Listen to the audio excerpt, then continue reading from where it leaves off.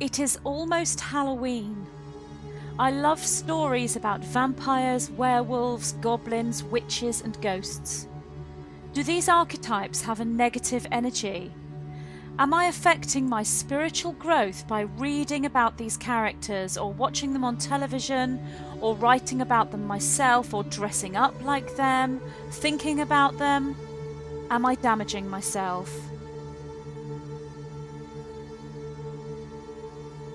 Each image, presentation, visualization, picture, archetype, being, landscape or matrix holds both negative and positive polarity.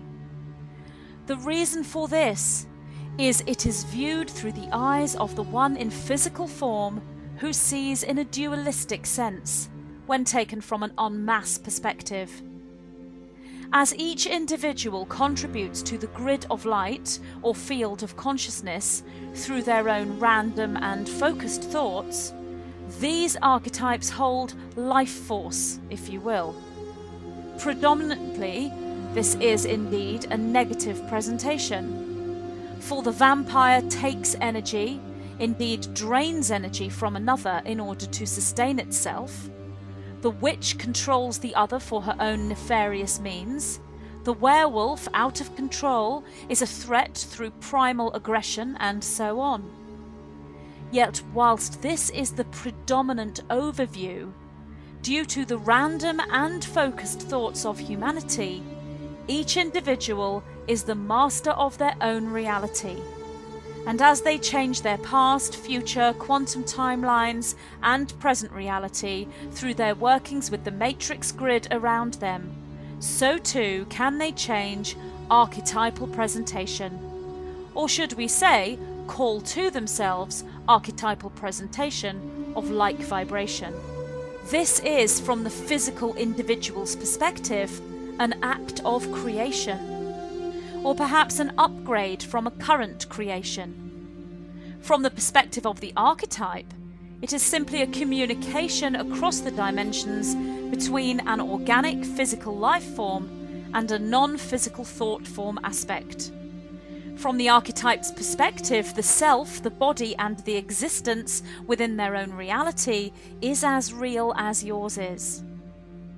From the true perspective, the higher perspective of Source, you are both one and the same individual. Therefore, this creation or calling will have its polarized counterpart. These counterparts indeed filter into the subconscious thought processes within a growing minority humanity.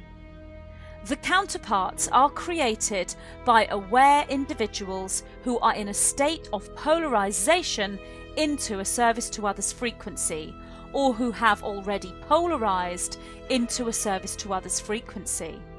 Therefore, the vampire will present as moving against its own inherent nature, restraining itself from taking energy from the one, the few, or all of that which would have been its sustenance from a service to self perspective. The complete flip from negative into positive polarity would produce the vampire of light. He or she who gives energy and sustains life rather than feeds and drains. The witch becomes the healer, and the werewolf the protector, and so on. Humanity is becoming more and more aware of the negative into positive polarization as humanity clears their fields and sees themselves within the presented archetype. Therefore, the answer to your question is both yes and no. The archetypes you speak of are simply reflections of self. If you hold light, awareness, and a polarization of service to others, then you can indulge your thought processes as much as you desire with these archetypes, and your spiritual growth and expansion can only be enhanced, for all presentation of archetypes and hyperspace characters are simply aspects of self, and thus tools for learning and expansion. If there is a stagnant energy within an individual holding fear-based, service to self or lower vibrational emotional fields, then indeed the thought processes focusing on these archetypes would affect one's growth and expansion in a negative sense and be counterproductive to growth. Therefore, for he or she who has not yet reached full polarization and unity consciousness, at least within the realms of understanding and processing, we would suggest they keep the archetypal visualization pure. Drawing angels, ascended masters, rainbow light beings, and crystalline color grids into their reality. If, however, the darker archetype enters into the pristine fifth dimensional field, then this in itself is a teaching tool and is to be welcomed or treated with indifference rather than fear or resistance. The teaching tool works both ways and is expansive for both incarnated human in physicality and darker presentation of service to self archetype. Halloween or Samhain is the ideal time to connect with these archetypes as they are strong within the consciousness fields of humanity.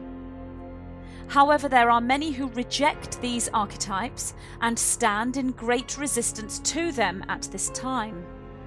This creates a battleground mentality within the resistant individual, which is counterproductive to spiritual growth from one perspective. Yet it is also a tool for growth and expansion from another perspective. Nothing is wasted. No emotion, sense, connection, experience, or visualization is in vain. All fields hold merit, even that which appears repetitive and stuck. When one is stuck, one appreciates movement. When one finds movement, one appreciates stillness. There are many aspects, layers and levels to one's overall expansion. If you are drawn to working with the darker archetypes or Halloween-based image at this time, and you do so with a pure heart, then follow this calling. For you, it may well be part of your blueprinted pre-incarnate destined path. For example, the scribe who teaches through story will find himself or herself working with these archetypes. The artist who presents the image may also find himself called by these archetypes. It is the emotional feeling created within that is the aligned guidance system to take note of. The archetypal presentation, be it imagery, picture, word, sound, or other, is simply the tool, the trigger. Follow the emotional feeling, and this will lead you always towards the light. Regardless if a white-winged angel or a black-cloaked vampire walks by your side.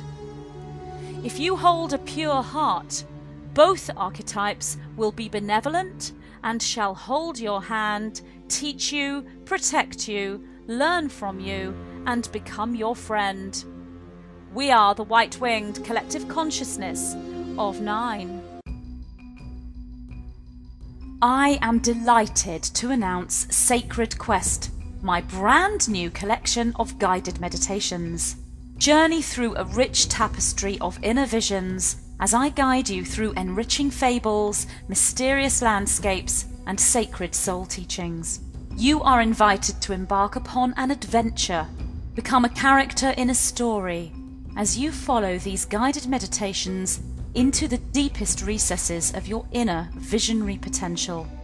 Each guided meditation is a trigger into your own DNA activation, expansion, and healing. Each meditation is, in itself, a spiritual journey. Join me as we embark upon your sacred quest. Instant download at magentapixie.com.